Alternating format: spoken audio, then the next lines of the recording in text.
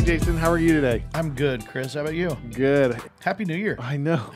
We're in 2023. Can you believe that? It's a beautiful thing. It is. This new year is exciting. I know people probably get tired of that, but there's new opportunities this year. It's 2023. Right. Like what are we going to do this year? What are we going to conquer? I'm excited about this. If 2023 is a step above 2021, 22, yeah, if we can keep going up that ladder. Yeah. I mean, thinking about the year ahead, we've got 2 juniors that are going to hit their senior year. Oh, wow. We've that's got, exciting. We've got a wedding at the end of this year coming up. One kiddo starting graduate school. I mean, wow. Business is taking off. I mean, 23 has the potential to be a really defining year. That's awesome. And hopefully in a good way, right? Right. Totally. Right. Hopefully, for those listening that, listened early back in October, November, we were talking about goals. Hopefully you're ready for it. So you kind of have an idea of where you're going. Totally. Right. Totally. So it's like, because going into this year without a plan or without some guidance would be a little bit rough, I think. Right. From a business perspective. Yeah. So I'm anticipating 23 being I don't need a year that blows the doors off of the previous year, but one that's a step better. I'm very happy with that. Just for the record, I would love this year to blow the doors off of this year. No, I'm not saying I don't want it to. No, I want it to, and I guess we got to make it happen. I realized probably according to Sean, it's if or when. When, not if. Yeah. But I think I realized this when I was probably in high school, that I like to prepare for the worst case scenario, so that when anything better happens than the worst case, I'm like, whoa, yeah, that's a win. Right. Yep. I do that too. I do so that. I have to counter that. So that's probably a good call. Yeah. That's a good call. So what are at the worst, may this year be a step above. For sure. And for sure. I'd love for it to be surprising. So what are we talking about leadership wise? Because I love talking about these little tips. I know. I mean, if we think I grow more through this too. Yeah. I mean, we're on episode 59 or something like that, something right? Like that, We've crossed our year mark, and leading and serving is about how do we fight for the highest good of our community, for our businesses, for our families, for those that are in our circle of influence. How do we fight for their highest good? Right. And I think this last year we've shown that they don't contradict the blessings that come from doing that with your business. Like they can run side by side. It's a win-win situation. Your business is a vehicle to fighting for people's good. Right. Yeah, exactly. Absolutely. And so, I've really enjoyed this last year. I have too. I've learned a lot. Yeah. I mean, you and I sit around and coach each other before hitting record, and then we sit around and talk some more. Yeah. Yeah. So this has been good. And we get to pass it on to you guys that are listening. That's exciting. So, we just want to encourage you to jump over to the website, leadinganserving.com. Give us a like, review, send us a message, voicemail. If you love what we're doing, if you want to hear more guests, more things, there's even a way for you to support us and just encourage us that way. There's a little coffee donate. And don't buy me a coffee. Right. And we do read those, just so you know, because a couple of weeks ago, I had lunch with one of our listeners. Oh yeah, that's right. Yeah, that's right. It was great. It was great catching up with him. I'm looking forward to doing it again. Yeah. So let us know you're listening. We'd love to hear from you. Yeah. So, but yeah, as we hit the first of the year now, one of the things that crosses my mind each January is rhythms of life, and that may not be a phrase that I'm a musician by heart, right? So I think in terms of rhythm, right.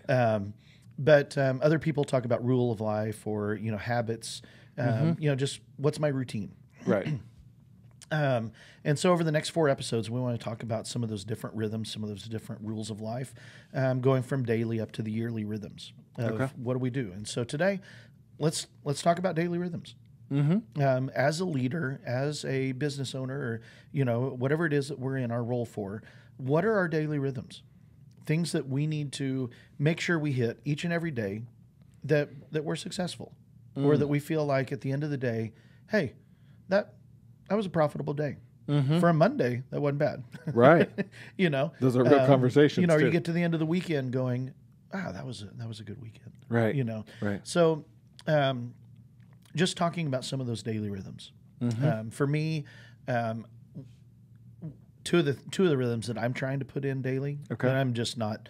I mean, I enjoy spontaneity more than routine. Okay.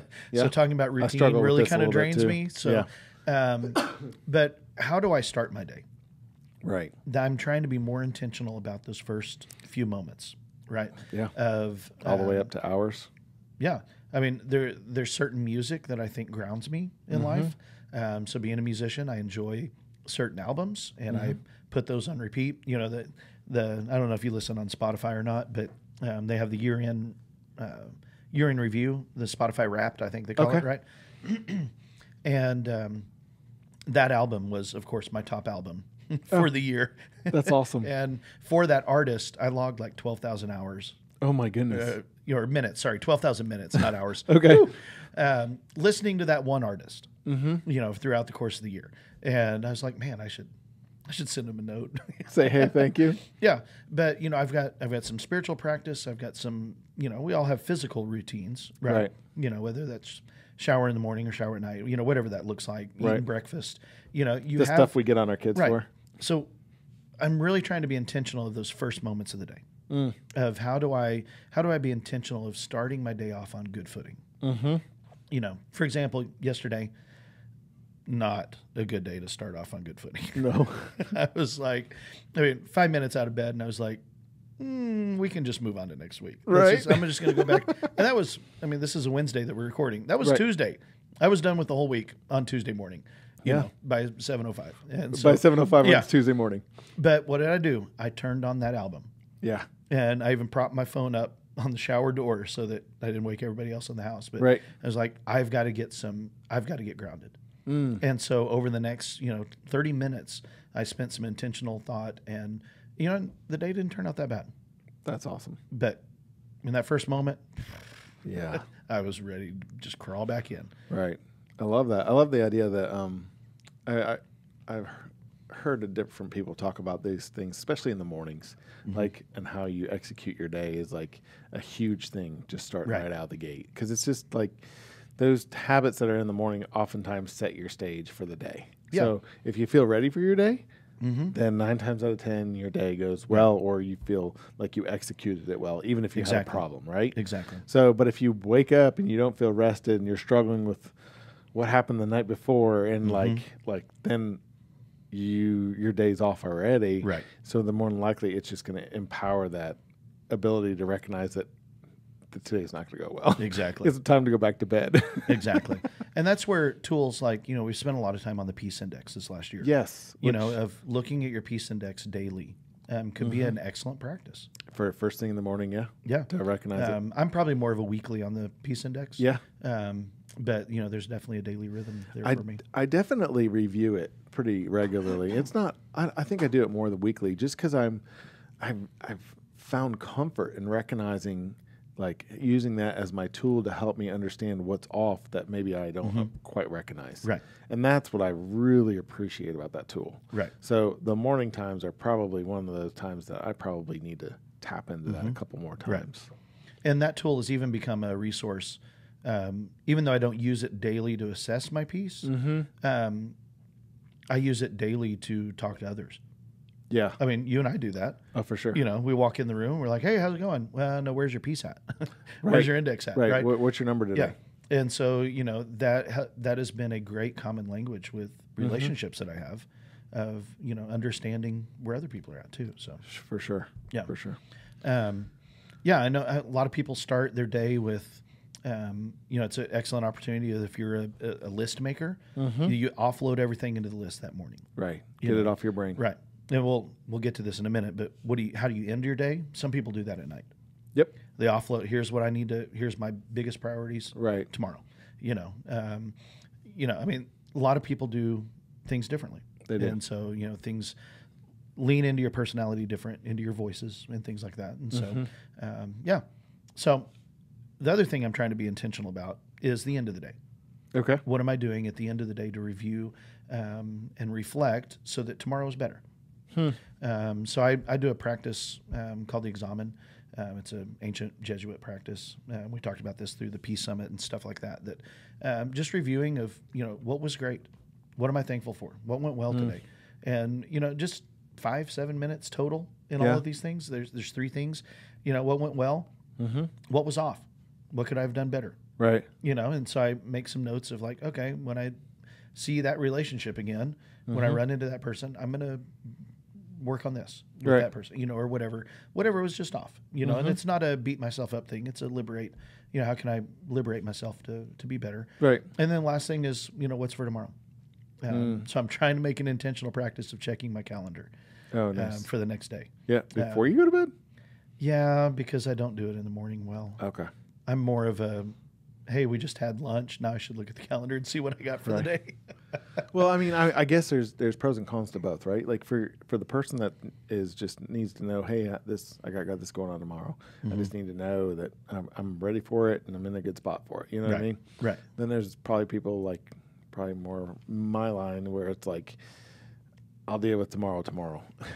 But I probably what I don't do, and even in conversing with you, I've realized that I don't examine my day, if that makes sense. Like I don't take the time to recognize what went well, what didn't go well, what should have changed for tomorrow, and what needs to be done tomorrow. So I probably need to work on that. Yeah. That's a good call. Yeah, and then the other thing I wanted to mention was there's a book by Carey Nieuwhof. Okay. And you spell Nieuwhof Nieuwhof. Okay. So there's like 3 vowels together. I didn't know you could do that. Yeah, I didn't know you could do that either. Yeah. But his book's called At Your Best, and he talks about basically your daily energy rhythms. And these are different for different people, right? You know, when you lean into the 5 voices, creatives and guardians are going to have very different bodily rhythms and mind rhythms, and things. And so he says, to look at your day in blocks in 3 different categories: red, green, and yellow. Okay. Red meaning I am not physically, mentally, emotionally, spiritually, I'm not ready to do any work. I'm not good at it during this period of my day. Okay. Right. So, for some people that might be the 2 p.m. slump. They've had lunch and now they're just like, how do I get through the rest of this day? And then your yellow area is like, okay, I'm feeling engaged, but I'm not ready for the big stuff. Okay. So this might be making phone calls, checking your inbox, returning all the emails, doing your calendar planning, whatever, filling out paperwork, whatever your job requires. Of like, I can get that done just about any part in the day except for that red time. Okay. And then your green zone is like your core energy. This is when I'm at my best. Oh, hey, there's the title of his book, At My Best, At Your Best. At Your Best, right? So that green area is I am at my best during these moments. And so that's when I'm going to put the most important work that I have to do. Okay, that's good. Yeah. And, and so for me, I like being more relational in the mornings. And that's I'm not ready for my green zone. And so I enjoy catching up with people, finding out, hey, what's going on in your world? How you doing? I enjoy doing those types of meetings in the mornings more. My core time starts after lunch sometimes. Oh, my green area is when everybody else is not in the green area. So that's, square peg round hole.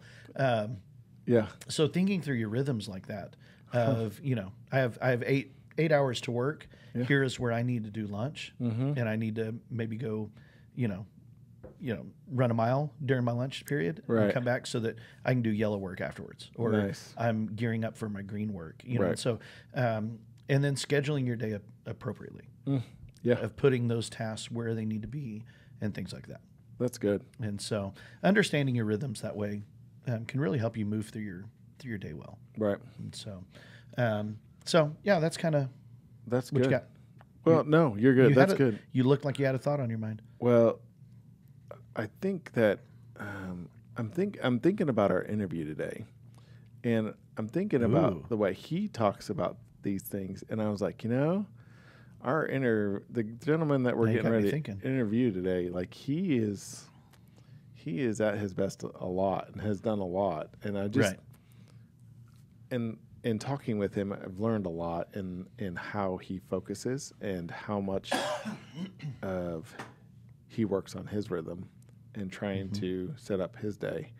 And because I've followed him for a while on Facebook, and every once in a while he posts things, and the things that he posts are always neat and and uplifting and positive, and I've really appreciated them. So I'm looking forward to interviewing him today.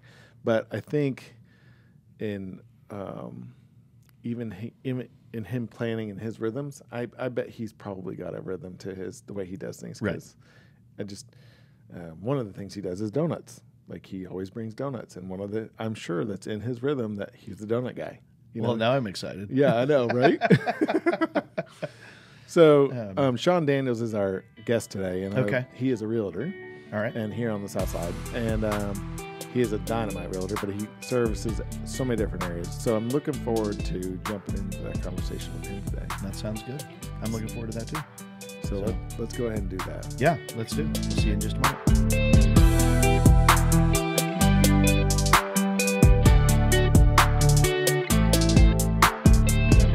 Well, Sean, thanks for joining us today. It is great to have you. I know that I'm super excited that you're hanging out with us today because I know that you're very busy in the real estate world. But let's back up. Tell us a little bit about, because I know the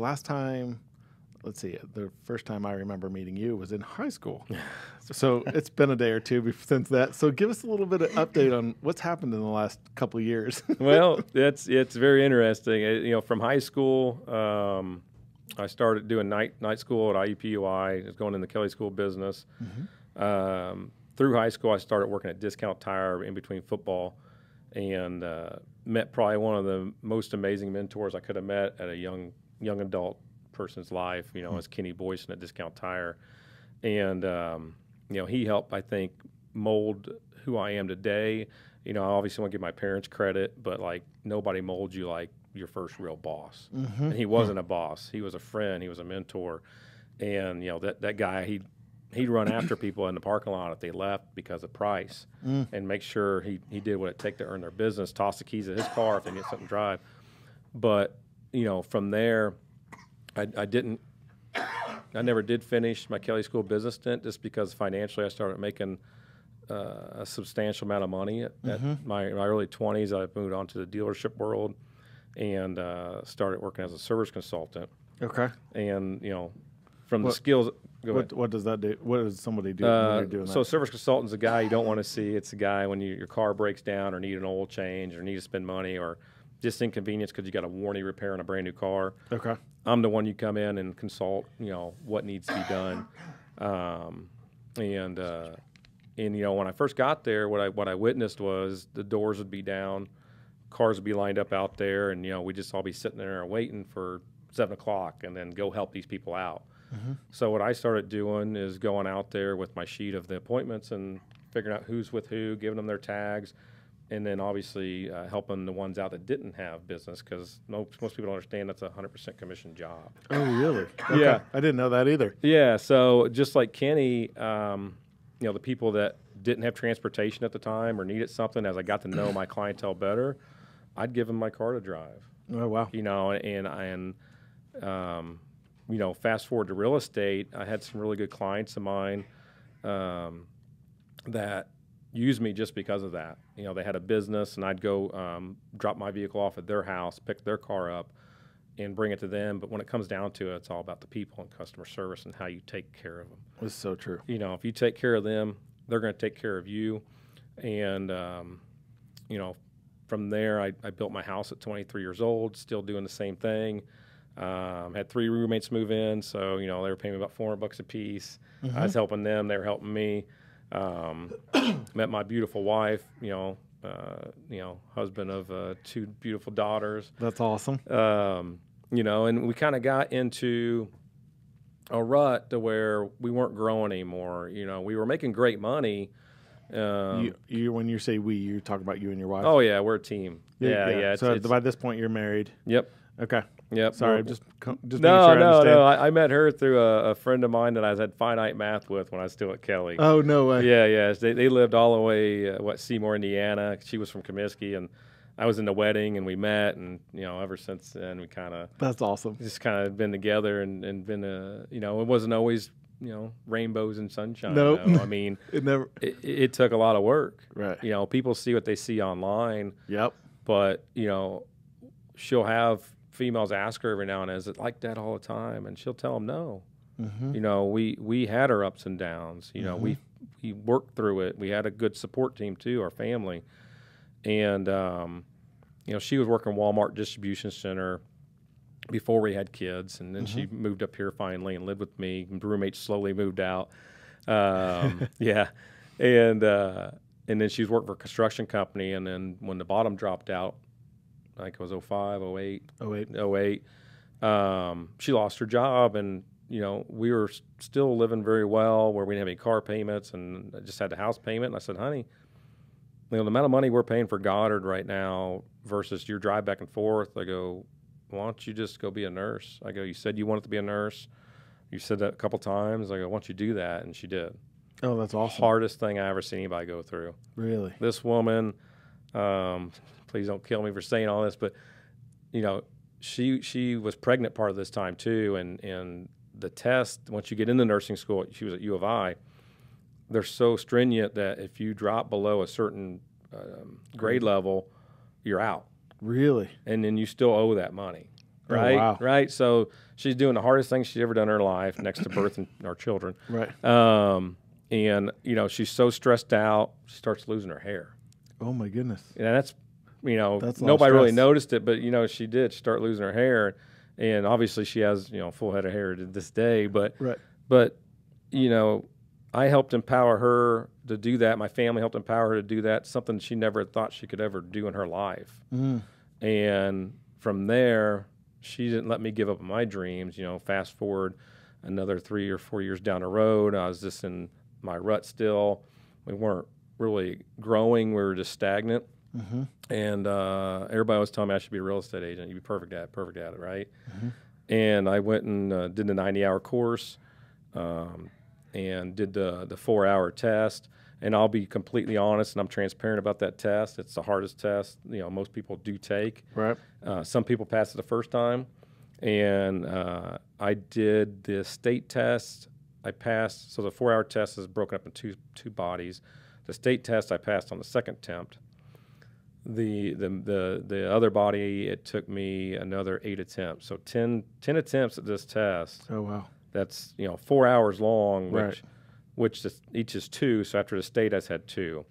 I cried in the car on the 6th failure. I failed it the 5th time, and you had to get like a 75. And I kept getting a 74 or 73. And the killer thing is they don't tell you what you get wrong. Oh, that's horrible. So you can't even learn from it. No, you can't learn from it. And like on the 5th time, I got out to my car and I got online real quick and got it again. And then the 6th time, I was devastated. I felt like a failure. Ugly man crying on the way home. And, my wife, God bless her, she's just like, Sean, they just haven't given you the right test yet. And I had some good friends of mine because I wasn't announcing all this failure. Right. And I didn't give up. And, now I'm ranked 120 out of 9,000 agents. So back, just trying to get a timeline to that, right? Sure. We're working at a dealership. Mm-hmm. Got kids, married. So we're down the trail of, trying to do the family thing alongside of all this, right? Yeah. I mean, she went down along the side. She was obviously pregnant while she was trying to do a nurse thing. And then did she get established and then you started your real estate Yes. gig? Or okay. Yes. So then now you're going through the turmoil of trying to change, Yes. right? I mean, because it's not easy, right? It's like you said, it's not always rainbows, right? And it's also not easy to even consider transitioning from a place of being in comfort. Because, I mean, I don't know how many people I've talked to that were like, I just got a good job. I mean, it's almost like, I don't know if you've heard this before, but have you heard of the golden handcuffs? I have not. So the golden handcuffs is a situation where 9 out of 10 people sit because they're paid well. They're paid well enough to not change. Yeah.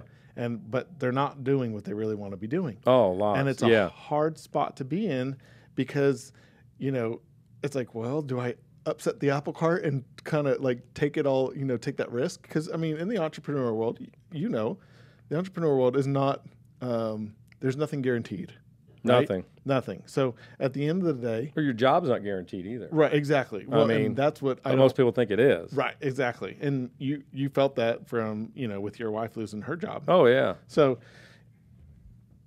I feel like many people in their jobs think that they're good. Yeah. It's just good. It's just I'm not going to change because it's too much They're work. comfortable. Yeah, and they're comfortable. They're comfortable. So you decided to be uncomfortable. Well, your wife, you encouraged her to be she uncomfortable. first, yeah, extremely. But you were supportive in through the process.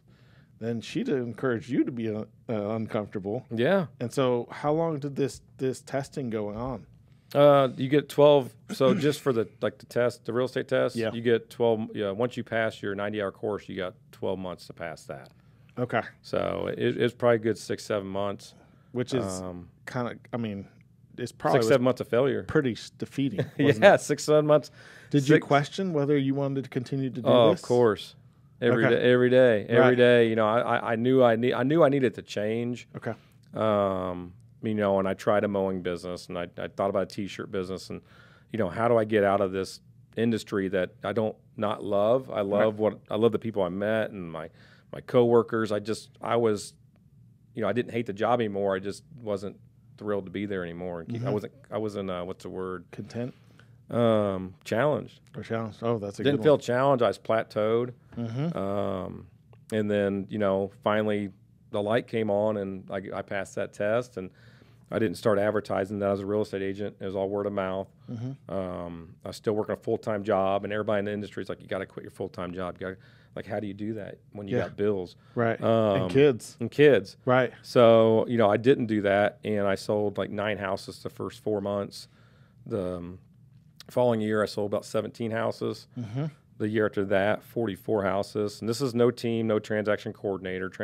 Like a lot of agents, they have teams, which, good for them, but some take credit for themselves. So this is just me with no team. And 44 is about the average, maybe a 5 or 6 team would do. So was that the first 2 years? That's the first 3 years. First 3 years. Well, really, the first year wasn't a first year. It was Okay. It was 4 or 5 months. Okay. So then during that time, had you quit your other job? Nope. So you're working 2 jobs for the first 3 years. Still working 2 jobs, full-time jobs. Going to the year of 44 deals, and then last year just 83 deals blew up. Holy 83 smokes. deals, all on my own. It was life changing, and financially, we had a goal to pay everything off before I left my other job. Right? Because real estate can be like this. Yes. Any job can be like that. But when you're Right. commission based, there's your ups and downs, and I didn't want money to drive my conversations with my clients, because when somebody's suffering or doing without when it comes to financials, Yep. people can smell that. Yep. They can hear that. So I wanted to make all my decisions to be genuine for my clients. So we kept paying our bills off. We paid our college off. We paid the cars off, and then May of last year, we paid the house off. Congratulations. The That's house, awesome. The house I built when I was 23. Right. We haven't moved. That's We awesome. stayed in the same house. We just keep growing our net worth with it and our network. Again, thanks for having me. And now, I have my own brokerage, started in March.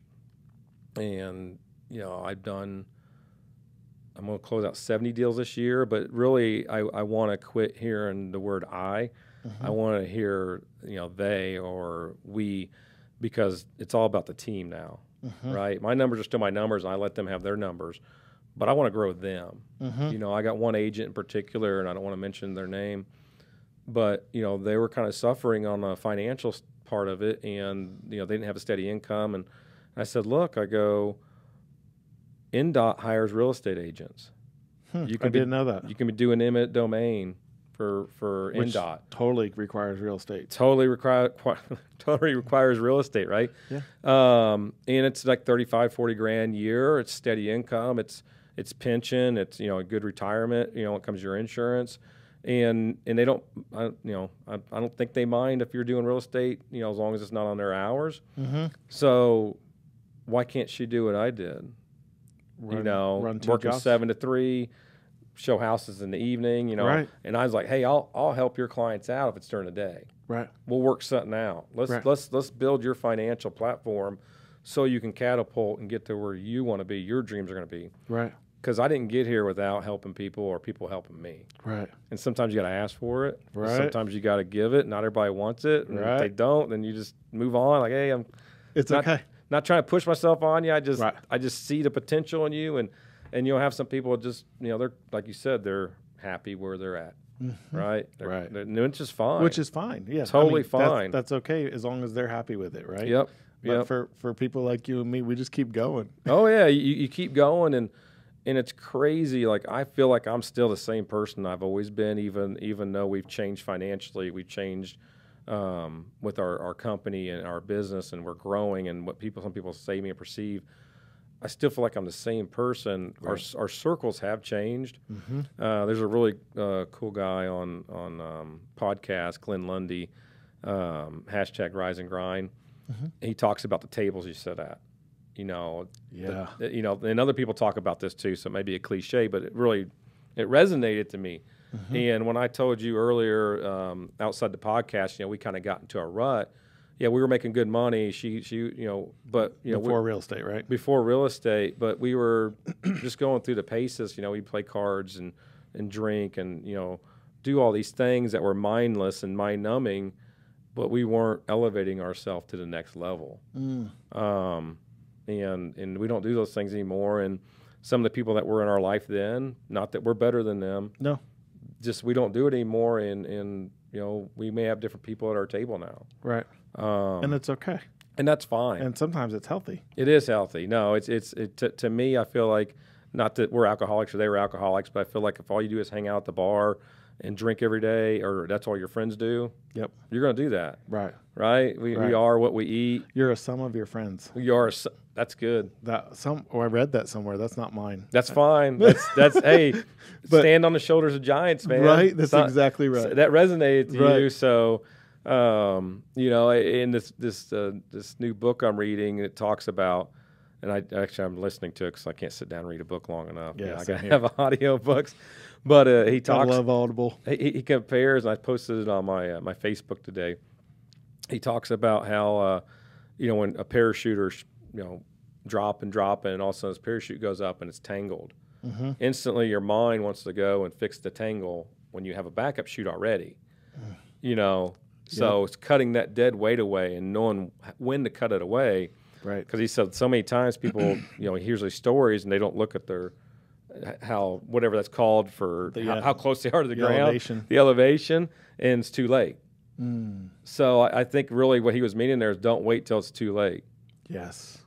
Yep. Cut the dead weight and be done.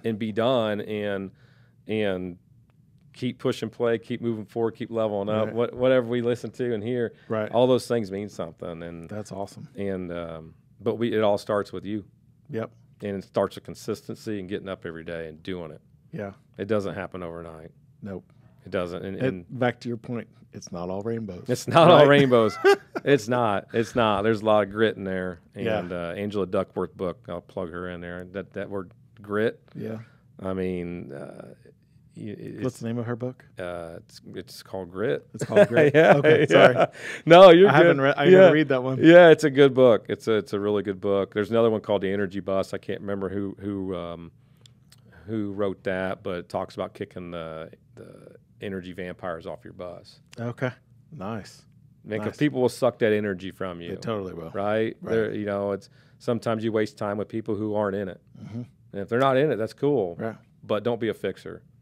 Mm. You can spend your time trying to fix people that don't want to be fixed. Yep. And that's that dead weight. Yep. You know. So did you learn some of that through your looking back? Do you recognize some of those things that you realized maybe you were struggling with at the time, and now you've come back and you're like, oh, that's why that was such a headache. Oh yeah, absolutely. And just bosses over the years, you know, like Kenny, he set the tone high for anybody who was my manager or boss. Mm-hmm. And you learn from the good and you learn from the bad. Yeah. So you learn what not to do from the bad. Like, I don't want to treat anybody like that because that's how I was treated. Right. But I feel like I'm getting off topic. No, you're good. You're good. Well, and truly, this is about your journey. Like, that's what we love to talk about with people. And it's awesome to see that you've come from, a situation where you were growing like crazy, and then you felt if I'm not, I don't want to put words in your mouth, but like you felt like you were stifled there for about 20 years. You said? Yeah. I'd say probably the last 10 years of that 20 years. Okay. To where I really wanted to get into management, wanted to kind of grow and see what that was like and experience that.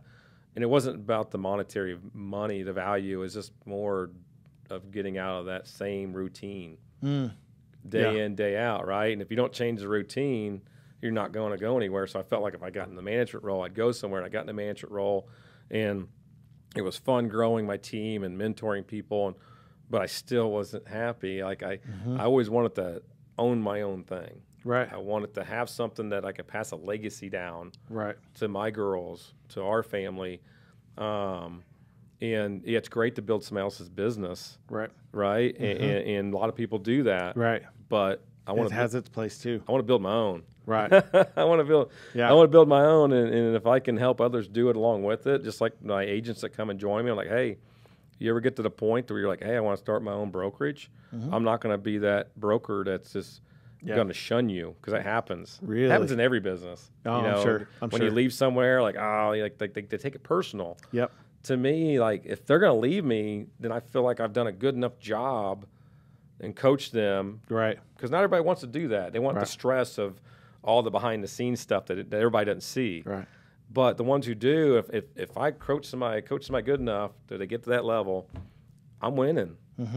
Well, my guess is that your previous coaches, Kenny being one of them, he probably wasn't super upset. He was probably excited for you just because of who you are and all the things that you had learned. Yep. And that's huge in a coach. No, he was definitely. There's a day like I'll go visit him and say hi to him and thank him for just being him, and really it was just him being him. Yeah. Veteran, been through a lot, traveled a lot, and you can't change sometimes. You can't teach sometimes who you are. I had another great mentor, Jim Harden, from Bill Estes Chevrolet. He's since moved to Hubler, but he actually, when I'd have ideas, this is like kind of the last stint in the business. When I'd have ideas, he listened, and sometimes he'd implement them and see how they work. Really, super intelligent guy, like just plethora of knowledge, but just listening to somebody sometimes, that's all they want. That's awesome. Because so many people don't. They don't. In all the everyday life, they don't listen. And that's something I've tried to get better at, because I'm a type A and I talk and I go. And I got to sit back sometimes and be like, hey, what do they want? Right. Well, and I know that in your current role, right, you're probably got to do a lot of listening. Oh, yeah. Right? Because you got to know, selling people's houses, for majority of people out there, this is their biggest asset. Their biggest asset, their biggest decisions are often come with their house, being whether to move or not. I think that's one of the top stressors. It is. That you probably through that journey of selling a house, you probably bump into people when they're happy and also when they're sad. At some level. I deal with it all. I've also done a bunch of divorce cases, unfortunately, right? But somebody has to help these couples out, and I always tell them, hey, I'm not here to be a mediator. It's unfortunate what you're going through, but I want to, at the end of this transaction, be a friend to each one of you, to where when you want to do this down the road, you think of me. And that's going to be difficult because I'm working with both of you. And I'll tell you right now, I haven't had one I had one that got back together. They got back together during the transaction. Oh, yeah. But I haven't had a situation yet to where I haven't made a relationship with them.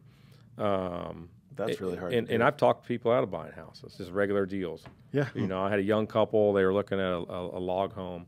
And log homes come with a lot of maintenance. They do. It was their first home too, and they loved it. Oh wow! Or people look at these Victorian houses, and there's like lead windows, and there's 40 of them. I'm like, guys, it's going to cost a fortune to heat this for one. Yep. Old houses have old problems. All they're beautiful the time. when they're fixed up, and I love selling them, and I love walking through them and seeing all the cool stuff from back in that day. Right. But I try to think of them like who's taking. Like a lot of these people are younger people too. Like, what would I want my kids being told right now? Or a fresh family coming in, and it's a neighborhood, and they pick like a main drag in the neighborhood. That's a big pass through. Right. And you got kids who are going to be riding their bikes. People don't think about these things because they're so wrapped up in the lending part of it, the pre-approval, getting all the paperwork to them, and then they're excited.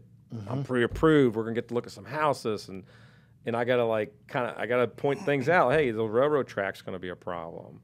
It's a cemetery an issue. I mean, it's quiet neighbors, but pretty cool looking at the graves every day. None of those things are terrible things, but some people are cool, some people are not. But if I don't point them out, I feel like they may have buyer's remorse in the future. I'm just not doing my job. I'm not a inspector, but I've seen enough inspections that I can kind of try and point things out while I'm walking. Is that peeling paint going to be an issue? FHA loans, if it's got peeling paint, that's a problem. More than likely, or VA, more than likely the appraiser is going to flag it. So is this something that I go and have a conversation with the other agent and say, hey, I see you got VA or FHA on here. I got a VA or FHA client. If this gets flagged, is your person cool painting that? Yep. So you're ahead of the curve. Yeah, because I don't want my people paying for an inspection and appraisal, and now they spent like $15,000 to $2,000 of their own money that they don't have a lot of money already. Yep. That's never going to happen. Oh wow, that's awesome. Right. Because that person's not prepared to do that. And I've gone and painted stuff before. I've helped my clients out. I had a barn get flagged, and I had to fix a board on it or something. He couldn't do it because he was at work, and I went over there and put a board on there, screwed it in, had the appraiser come back. Said, all right, passed. It cost me a little bit of my time, and I had an extra board. No, awesome. But that was me serving them, going above and beyond to help them out. That's awesome. That's what it's all about. I've cleaned. My daughter and I cleaned a house before. Oh, very serious? Oh, this guy was a bachelor. He was awesome. He was a cool dude, but bachelor, man, for he was probably 38 at the time. Yeah. And my daughter wanted some new ear pods, and I said, cool. You want to make $150? We're going to clean this house. Yeah. And she did. She's wiping banisters down. I think she was probably 13 or 14 at the time. She's 17 now. And I got pictures of her doing it, we're wearing masks. And, right. That's awesome. Cleaning toilets, yeah. Doing what it takes. But I wanted the guy's house to sell, and I wanted it to get people coming in, not like, oh, it's dirty, like a dirty car. Yeah. Car lots don't put those on the lot dirty. They don't. And this guy didn't have time to do it. And I didn't charge him nothing. My daughter and I had some good camaraderie doing it. She got to earn $1 and realize what Daddy does. Yep, that's huge.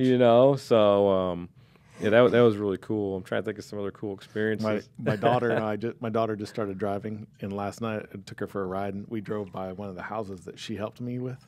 We flipped a house over not too far from where we live, and one of the things that she was doing was taking the trash and throwing it into the bed of this dump truck. And I drove by it, and I said, "You recognize that house?" She said, "No." I said, "Remember throwing all that trash out of that garage into that dump truck, and you were breaking it and having a good time?" She's like, "Is that the house?" I was like, "Yeah." But it's those moments, man. It's those moments of camaraderie that they made some money that day, and they were happy. But they had, she remembers it to this day. It was like, that was a blast. I love that. And you don't get that back. Nope. You don't get that back. I always ask them, "Hey, you want to go with me on this showing?" You can go turn all the lights on. Whatever, to try and keep them involved. Right. I had another really fun deal with a gal. She lost her spouse. They had a cool horse farm, and good old Nancy, didn't know what to do. And she found me on a condo I was going to sell, and that was already pending. So I get back to her house, and I'm like, well, let's do an estate sale, and because she had all these deer heads and buffalo heads and stuff like that. I'm like, we're going to need to find somebody to buy that buffalo head, because you're not going to get good money here. And I sourced it around, and there was a company out of state that travels like once a month and picks up nothing but taxidermy stuff. Oh, really? So we got her $900 for it. And that's awesome. And then fast forward to today, this was like 6 months ago or whatever. About a week ago, we closed on her townhome. And she's like, "Sean, I don't drive on the interstate because we got to go in north side to close the south side home." I go, "I'll come pick you up." That's awesome. It's like, "You're spending the day with me, Nancy." That's awesome. Back to Kenny Boyson, though, man. Really? Kenny Boyson, do whatever it takes. That's awesome. He don't even know I'm talking about him. But no, I know. do whatever it takes, man. And that guy, I remember he had a dream. He let me house sit for him back then. I'd make a little extra money house sitting this big dog Conan he had. And they were off Geist, and they had their boat. His boat was on Geist, but he always wanted a house on Geist. And to this day, he's got a house on Geist. He kept moving. He kept moving closer and closer. And to this day, he's got a house on Geist. And, That's awesome. but that was his dream. He was what he wanted. That's awesome.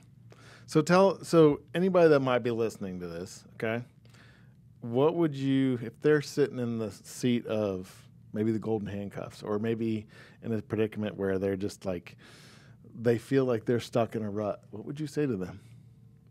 I'd say don't wait. I'd say seek out people who you might admire. You'd be surprised if you call them and try and sit down with them and talk to them. They'll more than likely talk to you. Yep. I think some of the best advice I got from an entrepreneur a long time ago was I was like, hey, I want to start a mowing business now. What do I do? He said, just start it. Go buy a mower. Don't worry about the LLC stuff. That'll come. You'll figure it out. Just go do it. And that's the problem most people have, is just doing it. Yeah. Push and play. And if you need that encouragement to go talk to somebody that's doing it, and even if they're in the same field like I'm in, I'll sit down with my peers and they want to know, how you doing this? Problem is, 99% of them won't do it. Really? They won't do it. You'll tell them, I'm doing this. You won't see them do it. Really? It's mind numbing. I think that's where some people just they stop helping because they see that. To me, the more I talk about, the more I try to help, the more it propels me too. Yeah. I get passionate. Oh, my pan of donuts. pan of donuts. Thompson Road. But no, it helps me the more I help people, and it helps mold my craft to being the best I can be at being a real estate agent, being just a person in general that cares about people, and I want to give back. Right. If I can give back and change somebody's life, there's a gentleman. We got married in 2010 in Jamaica, and when we got married there was all these different people from all these different states, right, and countries. So I'd never remember their names. I'd just say Chicago or Kentucky or whatever. Well, there's a couple from Chicago. We kind of became friends with them, and we've never hung out since that day, but we're all on Facebook, and we like stuff back and forth. Right. That dude hit me up 2 months ago and messaged me, said, hey, man, I'm starting my own insurance business. I knew he's in insurance. Right. I go, that's awesome. He goes, I just want to thank you. I go, what do you mean? He goes, what you've done and where you're at now, I might tear up a little bit. It gave me the confidence. That's awesome. It gave me the confidence to do this, and he launched it. He goes, you can't say anything yet. He's already launched it. He launched it. And I was like, man, and I've heard that from a couple other people, and I'm just like, how many more people can I make impressions on? That's awesome. That, and I'll sit, man, just the guy at the car wash. I'm sitting there, I'm going through the car wash, the Prime car wash, and they wipe your car down afterwards, and this dude's sitting there, and I see he's shaking his head, and he goes, all these cars are lining up like he's pissed. And I was like, I get up there, and I was like, man, I go, what's going on, dude? I go, because there wasn't two people wiping him down, it was just him. I can tell he's probably a little upset. And I go, man, what? I go, he starts complaining about not having enough people there. I go, here's my card. I go, here's a tip. I go, call me. I go, if you don't want this job anymore, let's see what else you can do. But right now you're in this job, and this is the way this job is. Make the most of it. So you can't be mad at the company. No. You can't. That's just the way it is. I mean, run your own company. People don't show up. Sometimes people got to pick up the slack. Right. Yeah. Guy never called me, but I felt like maybe I could have changed his life. Yeah. But everybody wants to blame the company when you're not going to change the company. Right. You know what I mean? You decided to work there. That's the way it is. Don't get mad about it. Change. Go do something else. But getting mad about it, and obviously other people could see it. Right. That's not doing anybody. That's not doing you any benefit. Right. And who knows? I never saw him after that, and who knows where he went. But he'll probably get mad at the next company, and right. And it is what it is, man. There was a book that talked about that too. It was really cool. I think it's Rich Dad Poor Dad. Yep. He starts talking to his kids he's like they're working for him for free, and the one kid's like, man, I'm not working for you for free no more. He's all mad at them and everything, and he starts talking about kind of what I just mentioned. I can't remember it all word for word, but there was times I was mad at the place I worked at. Right. I mean, I was, 20 years doing that. I'm not going anywhere. I'm not, they're taking this from me. Insurance is going up, and Right. it wasn't the company. It was me. That's But who can admit that? right. Not very many people. It's not easy. It's not easy, man. not And I easy. didn't admit it for a long time. Yeah. I'm sure I was probably disgruntled for a little while. Right. And I apologize to anybody I might have been disgruntled with. Just not realizing it wasn't them. Mm-hmm. It was me. And but now, looking back to where I'm at now, and the people I'm bringing on, and I'm telling them, hey, do this, this, this. And if they're not doing it, as long as I know I'm doing what I need to do to help propel them, they may blame me because that's what people do. But deep down, like, I'm not going to let that bother me. I had somebody do that to me early on, and I kicked myself and I beat myself. I was like, what could I have done better? What could I have done this?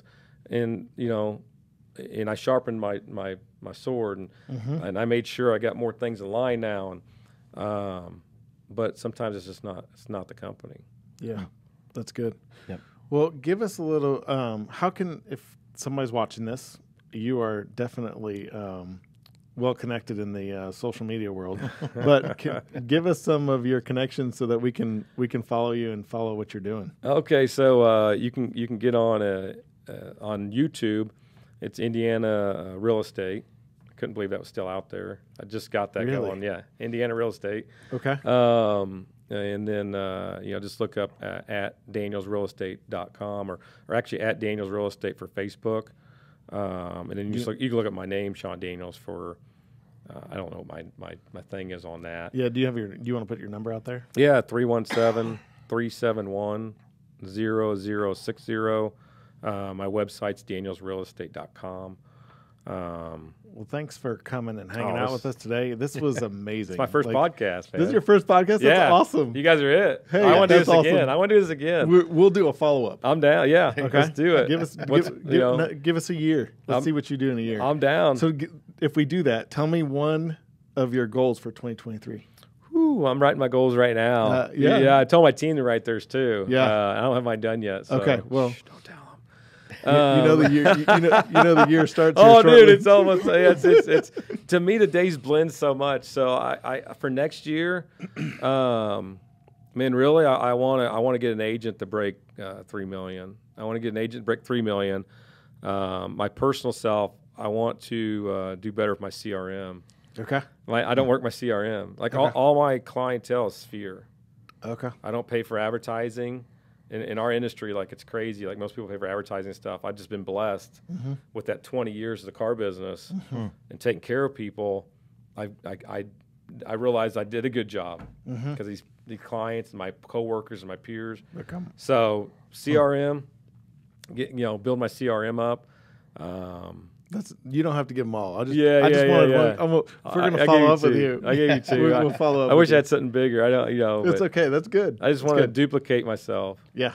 I Like, love there you it. go. Just duplicate That'll be myself. huge for 2023 if you can make it happen. Yeah. Which I totally think you Not can. when, not if, when. Yeah, that's exactly Not right. if. Somebody at the love gym that. told me that. Like, quit saying those words. Yeah. It's not if, it's when. When. Yeah. That's awesome. It's subliminal, man. Right. Yeah. Well, thanks for hanging out today with us, Oh, Sean. thank you guys. I appreciate it. Enjoy your cups and Yes, thanks. I'm Check leaving, out the I'm leaving these pan of donuts. with donuts. you. Yeah. Thank you. All right, thanks.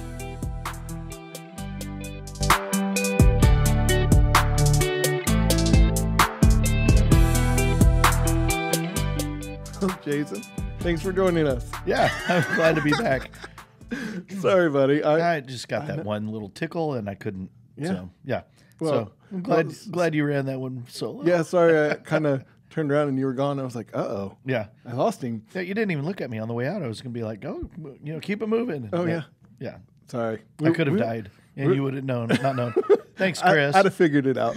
Yeah. When Sean and I got to the end, we would have figured it out. No, dude, thanks for bringing Sean on.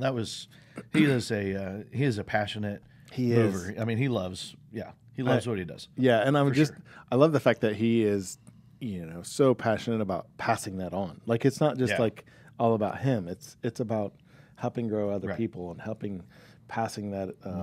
Because he referred to his mentor, two of the mentors that he talked about. Yeah, he referred to them multiple times and how much they had encouraged him and grown him to the point where he's at and be able take him to the next level, which was awesome. And just, you never know the touch you have on somebody's life. Right. I mean, one of his mentors was in a tire shop, not even his boss. Right. And he's doing real estate. Like, how does that relate? Right. And so when you have people that you can pour yourself into, you have no idea what they're going to go and do. And you think, oh, I don't know that I have much to share. I don't know that I have much to give. Right. How many times have you heard that? Yeah. 100 times over. Right. Yeah. And so suck it up. Right. Pour into others. Well, and the neat part about it is like, I mean, yes, he's in real estate now. He was in the discount tire before, but then he was able to influence somebody, even not directly, but indirectly through Facebook, and a gentleman that started his own insurance. Right. So, right. He talked about that, how he's influencing people. Yeah, I mean, I know he's influenced me over the last year just watching so many of his positive reels and just him putting the content out that he has. I've appreciated it. Yeah. So, and that's all the more reason why I was excited about bringing him here, is because I was excited for him to pass that on to other people. Yeah. Yeah. So, and I think that's totally how he operates. Like, he is definitely passionate about real estate, but he is totally passionate about building others. Yeah. Which is just awesome. Yeah, absolutely. And I loved the, he got stuck in a rut in life, but he was just like, hit play. Right. Just go for it. Get started. Do something. And how many people, will ask, what do I need to do? Right. How do I be successful? What do I need to do? And then they don't do it. Yeah. And so, I just really felt challenged through that of like, I need to keep hitting play. Yep. I can't just think, I don't know, this, maybe not today, not this week, maybe next, what are you doing today? What's the 1 or 2 steps that you're doing this week to hit play on whatever you're working toward? I think the other side of this, I mean, we didn't talk about it with Sean, but I'm sure he would comment on it. But those steps don't necessarily have to be big. They can be small. It's not necessarily like huge step for mankind kind of thing. Like, I mean, it just might be something that just propels you a little bit forward. And if you do that a little bit over a year, I mean, many people often, the people that I hang out with often talk about TV or YouTube, or like the kids on YouTube, like you lose a lot of time with that. Well, if you took that one thing out and just supplemented it with something, even if you didn't take it all out, and just supplemented it with something that one step to help move you forward each week, each day. I mean, that over the span of a year is just a compound effect that just is amazing. Right. Amazing how much it changes people. We've talked about, like you said, it doesn't have to be these huge steps, right? I mean, we've talked about the strategy of just sitting down with somebody, taking them out to lunch, having coffee with them. Right. Just say your goal is like, I know of 5 people in my industry or successful people who that I admire. I just want to sit down and pick their brain for an hour. Yep. What if on Monday, January 2nd, you had called those 5 people and set up any time, any date throughout the month of January, not July. And by the end of January, you're like, I had 5 conversations this month. Right. That's a huge win. Oh, totally. Those aren't... Especially if those are the people that you think are going to influence you the most. Right. And how that shapes how you handle the rest of the year. What a small step to just be able to take and, and just hit play on. Yeah. Yeah. Good stuff. That was awesome. Sean, thanks again for joining us, and thanks again for donuts. And the donuts. And I got to shout out to Panna. Normally we start recording this little bit right as soon as the interview leaves. And now we had a couple donuts. Now the box of donuts is gone. That's right. Well, not completely, but we're close. That's right. So, and thanks for the cups. That's awesome. Love the merch. Yeah. So check out Sean. Totally. And hey, guys, check us out at leadingisserving.com. Give us a like, subscribe, rate us, leave us a voicemail. Do a search. You can see all the YouTube videos that we've got up. You can see every episode all the way going back to when we started a little over a year ago. That's awesome. That's cool stuff. So, and if you love what we're doing, support us. You can send us a note, but you can also drop $5 on the little buy me a coffee donate link. So or buy us a donut. Hey, there you go. Hey, let's do it. So thanks for joining us, guys. Happy New Year.